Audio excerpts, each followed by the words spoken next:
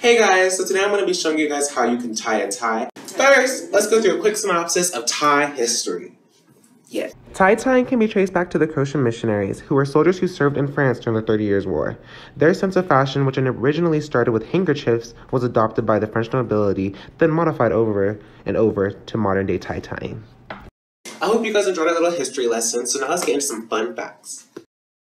Okay, did you know that there are 177,000 ways to tie a tie? And we're learning them all.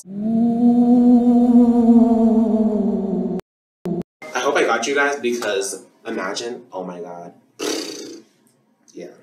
Anyways, no, but today we're going to be learning how to tie a Windsor tie, a half Windsor tie, a 4 in-hand tie, and an Eldridge tie.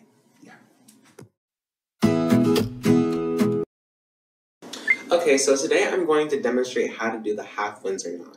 So first, you're going to want to measure your tie length. Depending on the size of your tie, the length of your tie, excuse me, you will generally want to measure it to your belly button.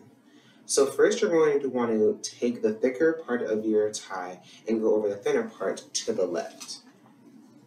Following that, you're going to want to take the thicker part of your tie and then go under the thinner part of your tie to the right. Proceeding, you will want to go over your tie and go through the top hole. Continuing, you will want to go over the knot that you just created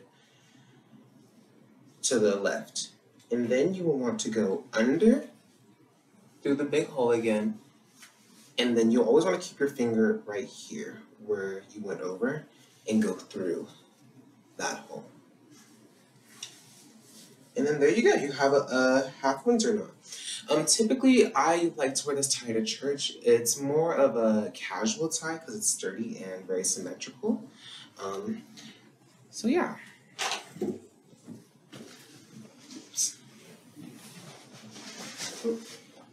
Alright, bye! Alright, just kidding guys, I haven't left yet. But now I'm going to show you guys how to tie the Windsor knot. So you're going to follow the same steps as earlier, and you're going to measure typically to your belly button. Then you will go over to your left one more time over the thinner side of your tie. Then for this step, instead of going all the way across to your right, you are going to go over then under through the hole. Oops. Then you will pull to this side. Alright. Now that's on your right side, you're going to go under and then through the hole again. And now it's going to be on your left side. So now you're going to pull under one full time and over. And then you're going to want to keep your finger right here so the hole doesn't close. Then you're going to take your tie, pull under, and pull it through the hole.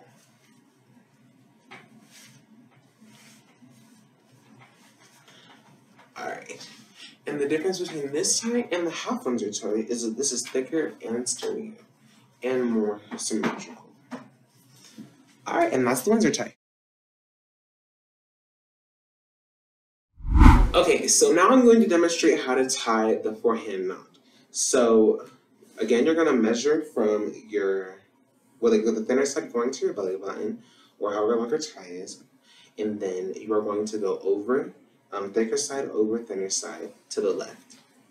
From there, you are going to go under, back to the left. Then you are going to go over to the right. From there, you're going to go through the big hole, and don't forget to keep your finger here where you went over, and now you're going to go through that hole. There you go. That is the four-handed knot. Typically, I like to wear this tie with like classic looks. You know, like if I was going on a yacht or something, like, this would be my classic look. You know, like something simple, something not that crazy. Okay, so now I'm going to show you how to do the Eldridge knot. So first, you're going to measure your tie. Again, typically the thinner side is to your belly button and the thicker side is to your, however long it is.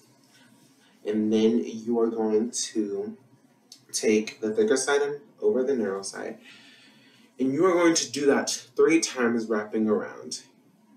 Keep your finger over the first time you go around. So then it's 1, 2, 3. And I'm going to pull through the neck hole and then down the hole that your finger is occupying. Then you can pull your side tighten. Usually it should be longer than that, but my tie is a little short. And that is how you do the Eldridge knot. Alright guys, and that is how you tie ties. Don't forget to subscribe to my channel. I'm going to have some good content coming soon. I'm going to have a trailer in my YouTube channel.